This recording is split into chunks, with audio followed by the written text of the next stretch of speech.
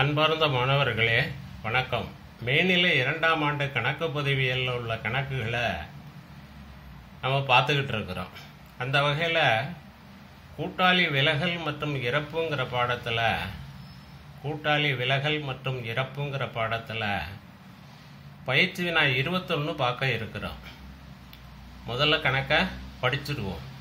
வர்ஷா, சாந்தி மற்றும் மாதுரி என்ற கூட்டாளிகள் தங்கள் லாபம் மற்றும் நட்டங்களை முறையே 5:4:3 என்ற விகிதத்தில் பகிர்ந்து வந்தனர். 2017 டிசம்பர் 31 அன்றைய அவர்களுடைய இருப்புநிலை குறிப்பு பின்வருமாறு. 2017 டிசம்பர் 31 நாளைய இருப்புநிலை குறிப்பு. பொறுப்புகள்: முதல் கணக்குகள் வர்ஷா, சாந்தி, மாதுரி. பொதுக்காப்பு.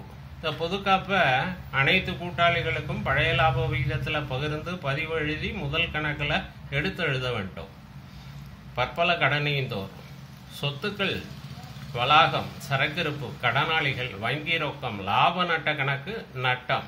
இந்த நட்டத்தை அனைத்து கூட்டாளிகளுக்கும் பகிர்ந்து பதிவு எழுதி குறிப்பேட்டு பதிவு எழுதி முதல் கணக்கில் எடுத்து எழுத வேண்டும். Total both sides 2,40,000. 1/1/2018 அன்று மாதுரி இறந்து விட்டார். மாதுரி கடைசியா இருக்கக்கூடிய கூட்டாளி.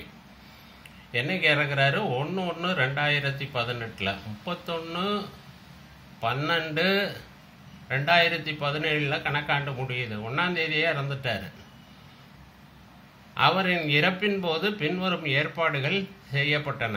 சரக்கிருப்பின் மதிப்பில் 5,000 குறைக்கப்பட வேண்டும். மறுமதிப்பீட்டு நட்டம். வளாகம் மீது 20% மதிப்பேற்றம் செய்ய வேண்டும். மறுமதிப்பீட்டு லாபம். வராக்கடன் ஒதுக்க 4,000 உருவாக்க வேண்டும். மறுமதிப்பீட்டு நட்டம். மாதுரிக்கு செலுத்த வேண்டிய தொகை இன்னமும் செலுத்தப்படவில்லை. அப்ப மாதுரியோட நிறைவேற்றாளர் கணக்கிற்கு மாற்றி அதற்கு குறிப்பேட்டு பதிவு எழுதி முதல் கணக்கில் எடுத்து எழுத வேண்டும். கூட்டாளியின் இறப்புக்கு பின் நிறுவனத்தின் மறுமதிப்பீட்டு கணக்கு, கூட்டாளிகளின் முதல் கணக்கு, இருப்புநிலை குறிப்பு தயாரிக்கவும். இப்போ தயாரிச்சிருவோம். காலம்ஸ் ரெடி பண்ணி வச்சிருக்கேன். பயிற்சி வினா 21. முதல்ல எப்போதும் போல மறுமதிப்பீட்டு கணக்கு, கீழே குறிப்பேட்டு பதிவுகள், அதன் பிறகு முதல் கணக்குகள். மறுபக்கத்தில் முதல் கணக்குகளில் 3 கூட்டாளிகளுக்கும் காலம் உண்டு. அதே ஆர்டரில் வர்ஷா, சாந்தி, மாதுரி. பற்றுலையும் உண்டு, வரவிலையும் உண்டு. அடுத்து 2018 ஜனவரி 1ஆம் நாளைய இருப்பு நிலை குறிப்பு. ஓகே, இப்போ மறுமதிப்பீட்டு கணக்கை தொடங்கிடுவோம். சரக்கிருப்பு மதிப்பில் 5,000 குறைக்க வேண்டும்ங்கிறாங்க இல்லையா? இது மறுமதிப்பீட்டு நட்டம். அப்ப சரக்கிருப்பு கணக்கு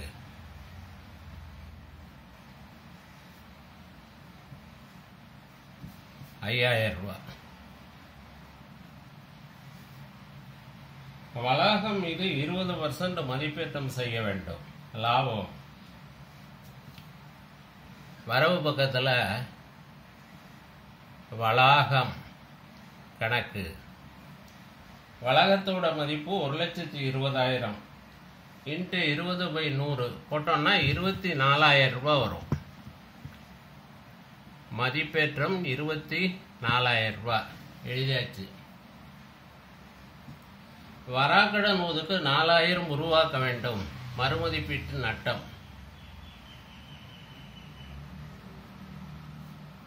பற்று பக்கத்தில் வராக்கடன் ஒதுக்கு 4,000 எழுதியாச்சு.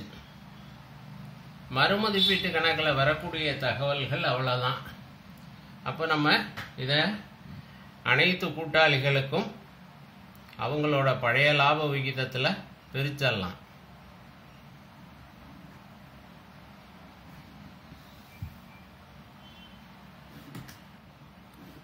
வரவு பக்கத்தில் அதிகமான தொகை இருக்கு, 24,000. அதே தொகையை இங்கே போடுறோம். 5 4 9 9,000 ரூபா போனால் 15,000 ரூபா இருக்குது. மறுமதிப்பீட்டு கணக்கு காட்டும் லாபம் 15,000 ரூபாய்.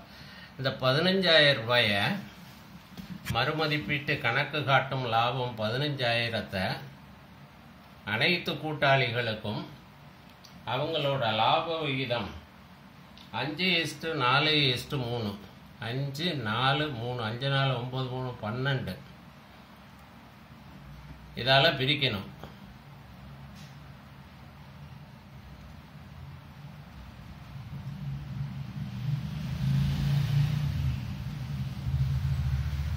$6,250 வருது முதல் கூட்டாளிக்கு வர்ஷாவுக்கு. இவருக்கு சாந்திக்கு 5,000 ரூபாய் வருது. அடுத்த கூட்டாளிக்கு 3,750. ஓகே, இப்போ பிரித்து எழுதிடலாம். முதல் கூட்டாளி வர்ஷா முதல் கணக்கு.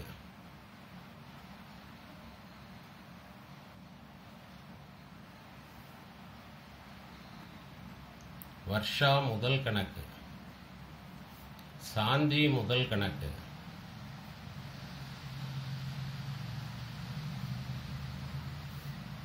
மாதுரி முதல் கணக்கு,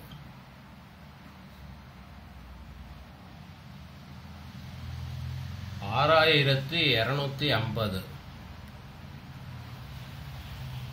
5,000 3,750. ஓகே, இப்போ மறுமதிப்பீட்டு கணக்கு முடிஞ்சது. இப்போ இந்த லாபத்துக்கு பதிவு வளாக கணக்கு பற்று மறுமதிப்பீட்டு கணக்கு வரவும். இதுக்கு தேதி கொடுத்துருக்காங்க 2018 ஜனவரி 1. வளாக கணக்கு பற்று மறுமதிப்பீட்டு கணக்கு வரவும் 24,000.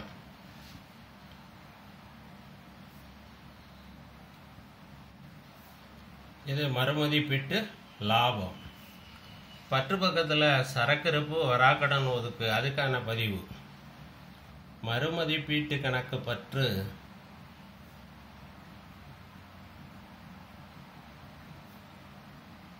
சரக்கிருப்பு கணக்கு வரவு வராக்கடன் ஒதுக்கு கணக்கு வரவு.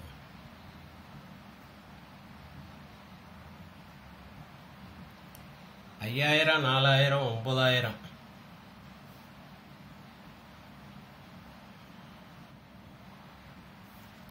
இது மறுமதிப்பீட்டு நட்டம். இப்போ மறுமதிப்பீட்டு கணக்கு காட்டும் லாபத்தை இந்த 3 கூட்டாளிகளுக்கும் பகிர்ந்து கொடுத்துருக்குறோம் இல்லையா, அதுக்கான பதிவு. மறுமதிப்பீட்டு கணக்கு பற்று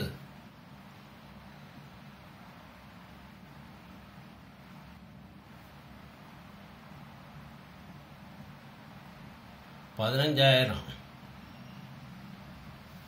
வர்ஷா முதல் கணக்கு வரவு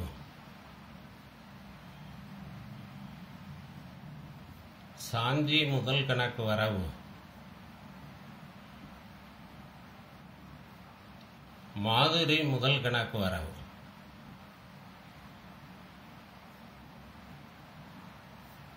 $6,250 5,000 3,750. விளக்க குறிப்பு பழைய லாப விகிதத்தில் பகிர்ந்தது.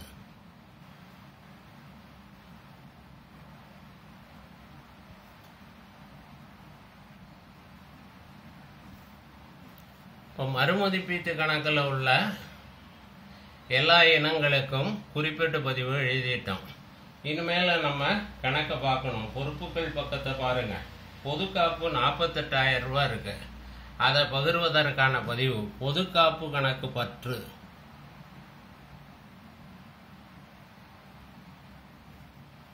$48,000. வர்ஷா முதல் கணக்கு வரவு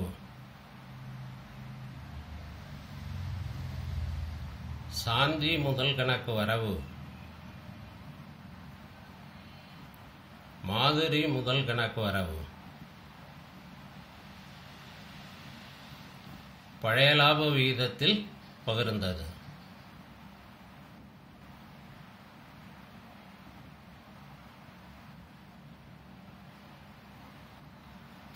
48,000 ரூபாய அவங்களோட ரேஷியோவில் பிரிக்கிறோம். 48,000 இன்ட்டு 5:4:3. 5 4 9 3 12. 4 12 48. அப்போ 4 5 20,000, 16,000, 12,000, 20,000, 16,000, 12,000, 20,000, 16,000, 12,000 பொதுக்காப்பு பிரிச்சாச்சு. அடுத்து பொறுப்புகள் பக்கத்தை பார்த்துட்டோம். சொத்துக்கள் பக்கத்தில் பாருங்க, லாப நட்ட கணக்குன்னு ஒரு 12,000 ரூபாய் இருக்கு. அது நட்டம். அதை பிரிக்கிறதுக்கு வருஷா முதல் கணக்கு பற்று நட்டம்ங்கிறதுனால என்ட்ரி மாறி வரும். வருஷா முதல் கணக்கு பற்று, சாந்தி முதல் கணக்கு பற்று, மாதுரி முதல் கணக்கு பற்று,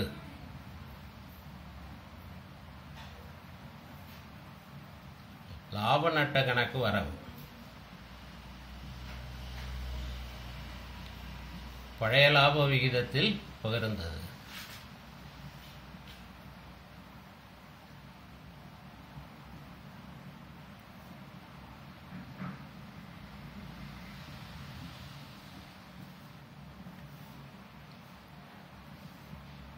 $12,000.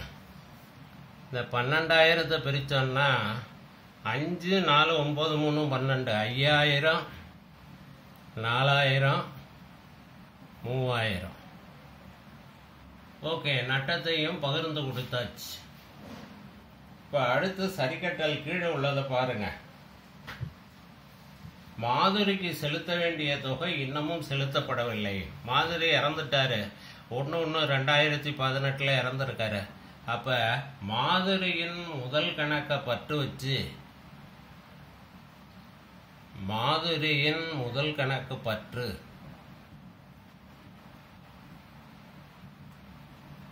மாதுரியின் நிறைவேற்றாளர் கணக்கு வரவு.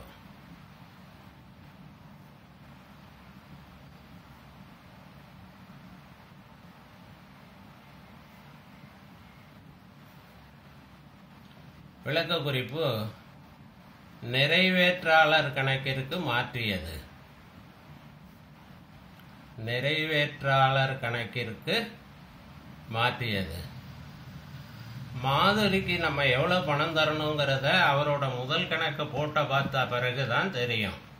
ஆகவே தொகை இல்லாம இந்த பதிவை எழுதியிருக்கேன். இப்ப முதல் கணக்குகள் தொடங்கிடுவோம். முதல் கணக்கு எப்போதுமே வரவு இருப்பு காட்டும். அப்போ வரவு பக்கத்தில் இருப்பு கீகோ இது எழுதுறதுக்கு நீங்கள் புக்கை பார்க்கணும். வர்ஷாவோட முதல் 80,000, சாந்தியோட முதல் 60,000, மாதுரியோட முதல் 20,000. இதை எழுதின பிறகு நம்ம எழுதின குறிப்பேட்டு பதிவுகளை வரிசையா படித்து போஸ்டிங் போடலாம். முதல் பதிவு வராது, 2வது பதிவும் வராது, 3வது பதிவு வரும். மறுமதிப்பீட்டு கணக்கு பற்று, வர்ஷா முதல் கணக்கு, சாந்தி முதல் கணக்கு, மாதுரி முதல் கணக்கு. இப்போ முதல் கணக்கோட வரவு பக்கத்துல மறுமதிப்பீட்டு கணக்கு.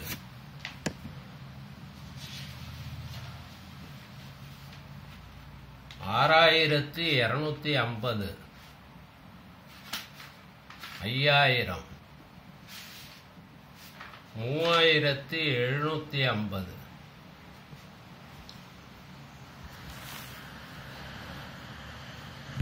3 பேருக்கும் எழுதியாச்சு.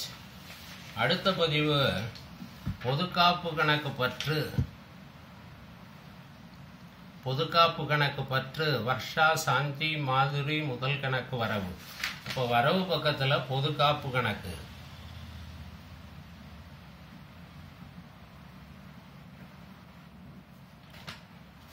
$20,000, 16,000,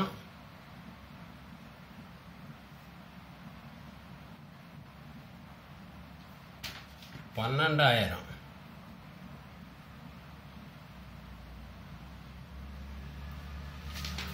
அடுத்த பதிவு வர்ஷா முதல் கணக்கு பற்று, சாந்தி முதல் கணக்கு பற்று, மாதுரி முதல் கணக்கு பற்று, லாப நட்ட கணக்கு வரவு. அப்ப பற்று பக்கத்துல லாப நட்ட கணக்குன்னு எழுதி 5000, 4000, 3000.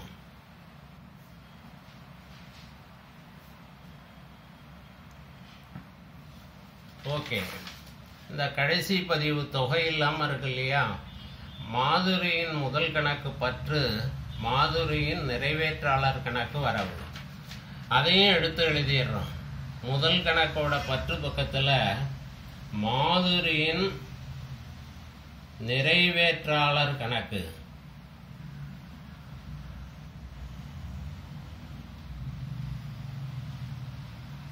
மாதுரிக்கு தான் எழுதணும். அதனால பாக்கி 2 பேருக்கும் டேஷ் போட்டிருக்கேன்.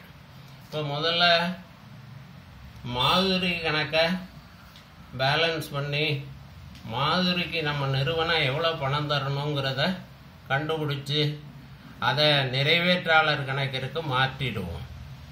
வரவு பக்கத்தில் 750, 23, 25, 35, 35,750 வருது. அப்போ ஒரு 3000 ரூபா போனால் 32,750 ரூபா மாதுரிக்கு தரணும். மாதுரிக்கு நம்ம நிறுவனம் தர வேண்டிய தொகை 32,750. அதை தான் நிறைவேற்றாளர் கணக்கிற்கு மாற்றிருக்கோம். தொகை எடுத்து எழுதிடுங்க. 32,750. ஓகே, இப்போ வர்ஷாவுக்கும் சாந்திக்கும் பேலன்ஸ் பண்ணிடலாம். 60, 65, 71, 81,000. இவங்களுக்கு வர்ஷாவுக்கு 250, 86, 1,06,250. வர்ஷாவுக்கு 1,06,250. சாந்திக்கு 81,000. அப்ப இருப்பு கீழ் இறக்கப்பட்டது.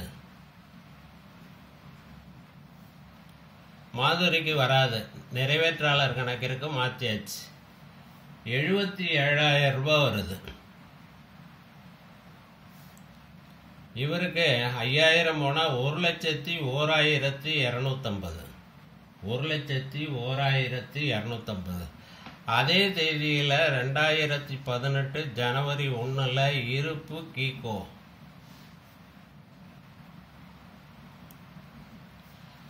வர்ஷாவுக்கு 1,01,250. சாந்திக்கு 77,000. மாதுரிக்கு கிடையாது. ஓகே, இப்போ முதல் கணக்கு முடிஞ்சது. இருப்பு நிலை குறிப்பு தொடங்குறோம். சொத்துக்கள் பக்கத்தை பாருங்க. வளாகம், அதுல மதிப்பேற்றம் இருக்கு. 1,20,000 பிளஸ் மதிப்பேற்றம். மறுமதிப்பீட்டு கணக்கில் எழுதியிருப்போம் 20% எவ்வளவுன்னா 24,000 ரூபாய். அப்போ 1,44,000 ரூபாய் டோட்டல். சரக்கிருப்பு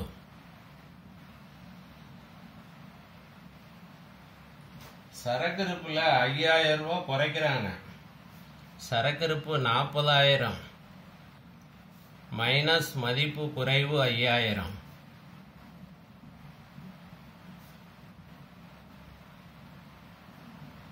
அப்போ 35,000 வரும். கடனாளிகள்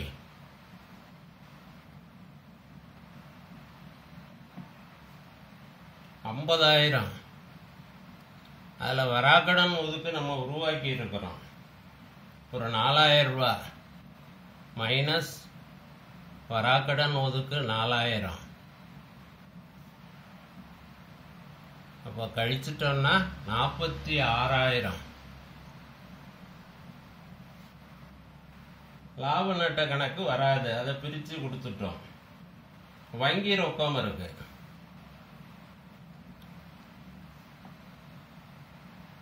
வங்கி ரொக்கம் 18,000 ரூபாய். இப்போ பொறுப்புகள் பக்கத்தை பாருங்க. முதல் கணக்குகள் வரும், ஆனா இந்த தொகை வராது. நாம முதல் கணக்குல இருப்பு கட்டணும் இல்லையா, வர்ஷாவுக்கும் சாந்திக்கும் அந்த தொகை வரும். வர்ஷாவுக்கு 1,01,250, சாந்திக்கு 77,000. மாதுரிக்கு கிடையாது, அவர் இறந்துட்டாரு. அவருக்கு தர வேண்டிய தொகையை அவரோட நிறைவேற்றாளர் கணக்கிற்கு மாற்றியாச்சு. பொதுக்காப்பு ஏற்கனவே பிரித்து கொடுத்தாச்சு. அப்போ பற்பல கடனீந்தோர்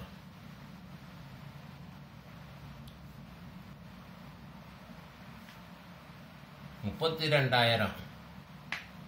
இந்த மாதுரியோட நிறைவேற்றாளருக்கு நம்ம மாற்றணும் இல்லையா, அந்த தொகையை இங்க எழுதணும். மாதுரியின் நிறைவேற்றாளர் கணக்கு, மாதுரியின் நிறைவேற்றாளர் கணக்கு எவ்வளவு மாற்றணும்? 32,750. அநேகமாக எல்லா ஐட்டமும் எழுதிட்டோம். எதுக்கும் ஒரு வரி விட்டு மிஸ்ஸிங் எதனா இருந்தால் எழுதுறதுக்கு வசதியாக ஒரு வரி விட்டு டோட்டல் பண்ணுவோம். கடைசி 3 டிஜிட்டும் 0.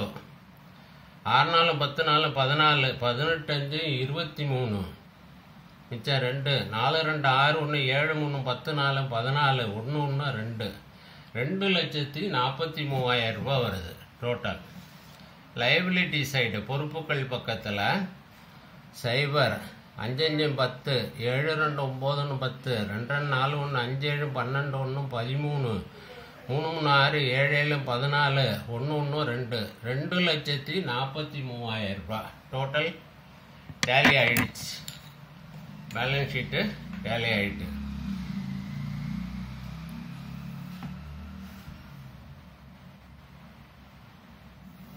கணக்கு முடிஞ்சது. முதல்ல மறுமதிப்பீட்டு கணக்கு போட்டிருக்கேன். பிறகு இந்த பக்கமும் குறிப்பேட்டு பதிவுகள் எழுதியிருக்கேன். அடுத்து 2 பக்கத்தில் முதல் கணக்குகள் இருப்பு நிலை குறிப்பு போட்டிருக்கேன். கணக்கு டேலி ஆயிட்டு. நன்றி மாணவர்களே.